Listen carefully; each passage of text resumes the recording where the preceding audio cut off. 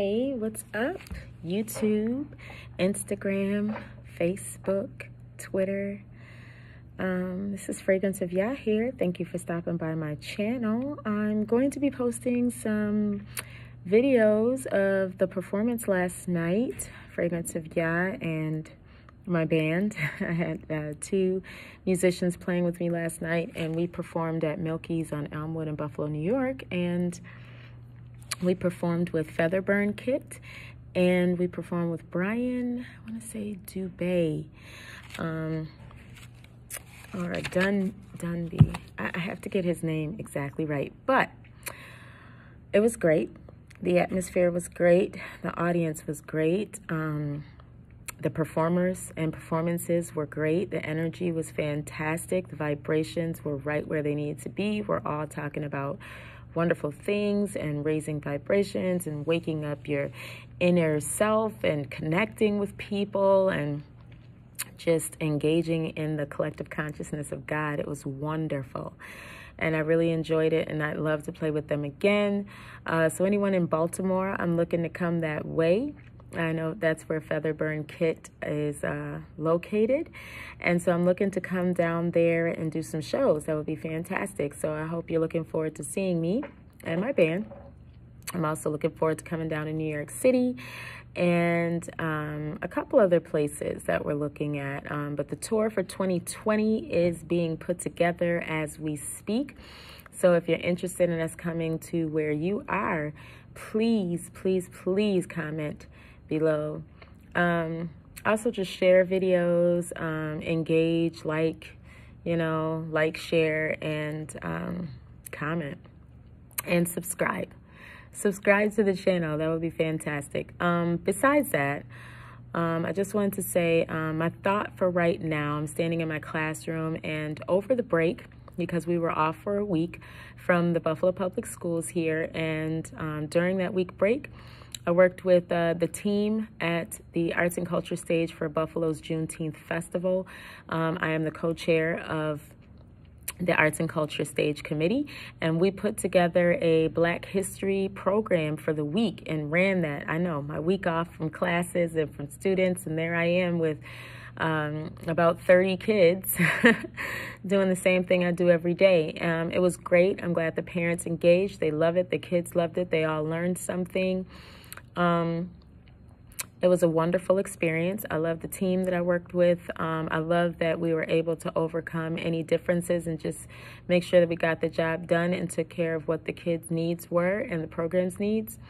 I also just wanted to address one thing, and it's not about that group, it's just in general.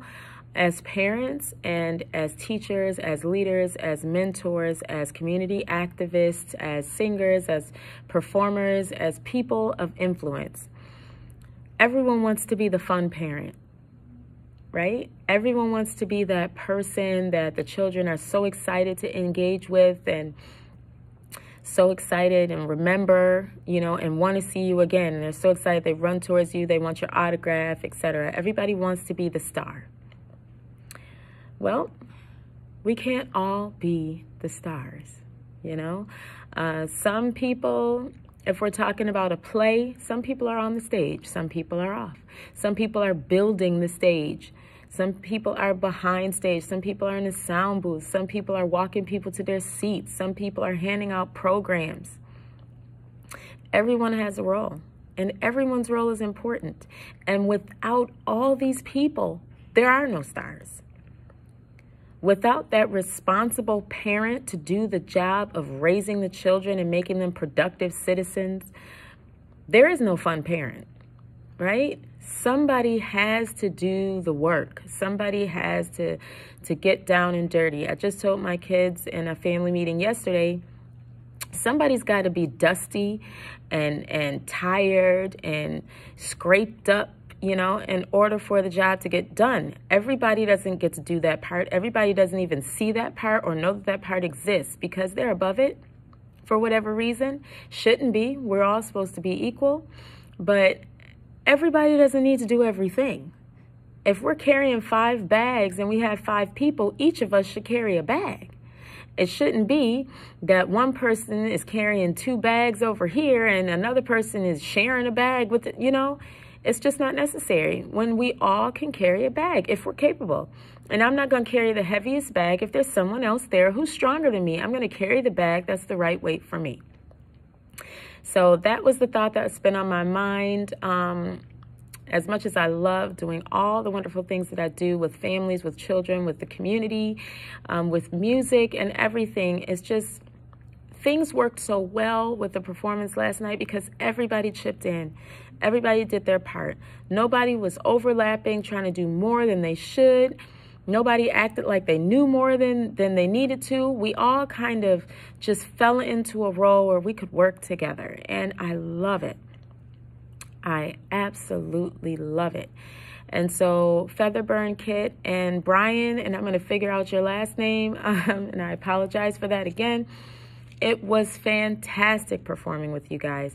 Audience, it was wonderful feeling your energy. And Colin and Aaron, who played with me, you guys were great.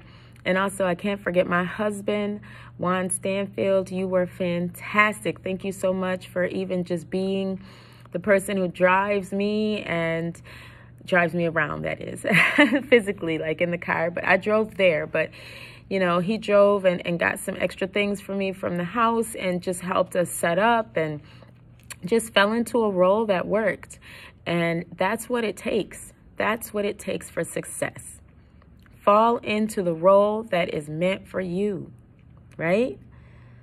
Everyone has a place. There's room for everyone, right? But everyone can't sit at the head of the table. Everyone can't sit in these specific seats. If there's a seat right next to the head, there's only the 2 seats, one on each side. Okay? Everybody can't sit there. So we just got to find the right seat at the table where you're supposed to be, where you fit, where you work, where you're comfortable but not complacent, right? Mediocrity is unacceptable, but where you can function and flourish and thrive.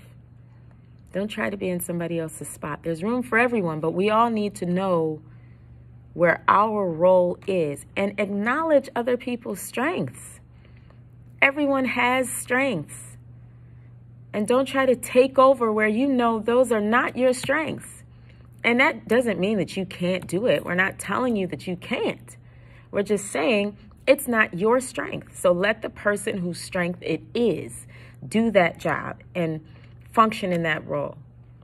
Let the person whose strength it is. And if you don't acknowledge and you don't respect other people's strengths, I don't know why you would expect someone to respect yours. It's a difficult situation. I fall into a situation a lot of times where people just, I don't know. I'm a nice person. So, that nice, they think gullible. They think pushover. I'm not a pushover. I'm not gullible. And when I assert myself, I'm taken as something is wrong or something is not quite right about the situation because I am standing my ground. I'm enforcing my boundaries, and there's nothing wrong with that. Nice people have boundaries too.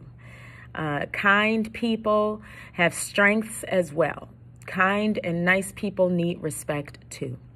We need respect as a person and as a person with strengths, just like everyone else. So if my strength as a teacher for 34 years of my 43-year life, because I've been teaching since I was 9, effectively, I had teachers who asked where those students went to school or what after school program or what summer camp did they go to. They came to my house and were taught since I was 9 years old.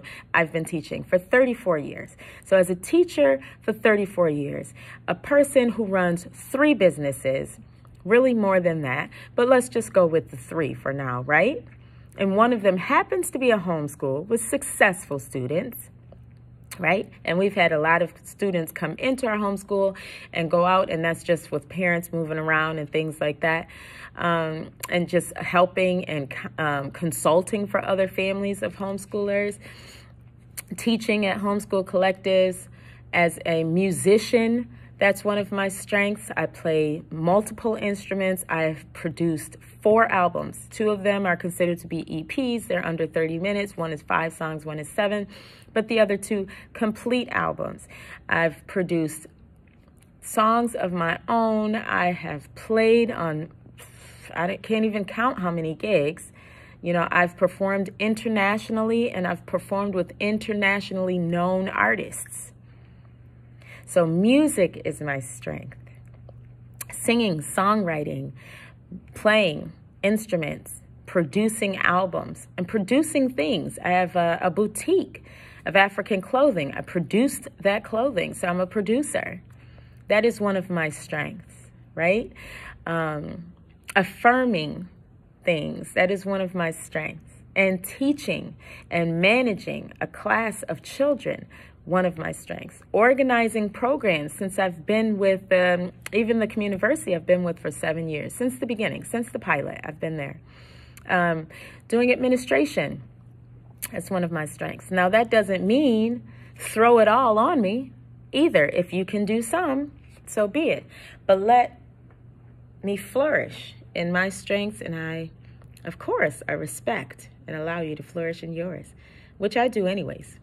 Whether you respect mine and whether you allow me to do this or not, if you constantly try to step on my feet and things like that, what you're doing is stunting the growth of something that can be very great for all of us. You're also discouraging someone from wanting to be a part of it in the future. So let's all work to our best ability to let everybody shine in their strengths. All right, that's my message for today. Hope you enjoyed it. I'm Fragrance of Yah. Come again.